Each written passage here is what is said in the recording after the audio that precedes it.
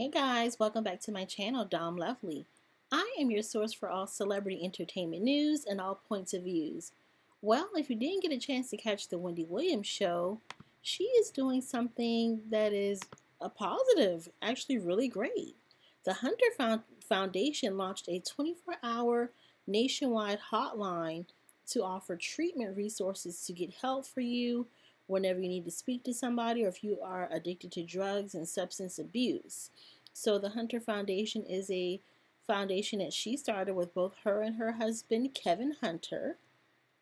And this is something that they are working with the organization Trust, which is dedicated to building a bridge from treatment to long-term recovery.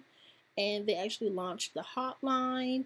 And so Wendy is still trying to curb some of those rumors. And so I guess she wants to put a positive spin on her marriage and put a lot of positivity out there. So I think that's one of the reasons why she partnered with Trust to start this foundation.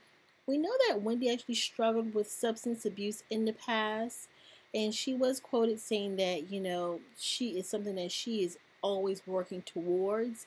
And so she definitely does not need any other stressors in her life, because we certainly don't want to see her go back to drug abuse. So they did start the foundation. She's pretty proud of it. She said these people will provide you, should you want help, with referrals and treatment facilities. If that's you, we're here to help you. So, very positive. I'm happy that Wendy can find something that's, true to her heart and something that she can relate to. I think that will kind of take some of the stress away from what's going on in her immediate home. And like I said, she definitely wants to put a positive spin on her relationship and show that her and her husband are together, they're united.